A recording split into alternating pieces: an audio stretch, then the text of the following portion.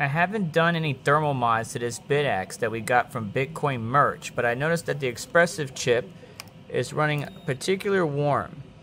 And so I was wondering, if we put this heatsink on it with a little bit of some thermal tape, would that help improve thermals on this particular chip? Some areas are hitting 62, some areas are hitting higher than that, 66. Let's see what happens when we put that little heatsink on it.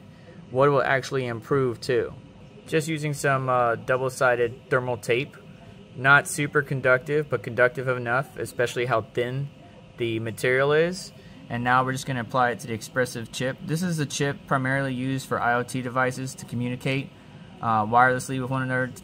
But ESP32 is very common in the Bitaxe or the micro mining community. We did drop the temperatures a little bit, but of course we're not measuring directly on top of the Expressif chip or the ESP32 chip, but we did improve it a little bit. Now that voltage regulator on the back was getting pretty up there, 66 degrees. So you can see that little guy right there is wicking out just a little bit of the heat. Just touching the tip of that little heat sink almost singed the fingers. But just adding heat sinks to your Bitaxe can give it a little bit extra life and allow it to perform a little bit better.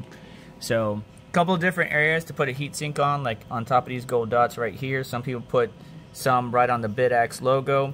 Of course, this big boy can't go there, but there are smaller Raspberry Pi heatsinks that you can put on to improve your Bitaxe Gamma's performance. This was just a curiosity video. That's pretty much it. Thermals, the CPU has always been good, especially with the 52 Pi coolers. I prefer the low profile cooler, but Bitcoin merch already gives you a 52 Pi cooler on yours if you orders today. Let me know your thoughts down in the comment section. See you later.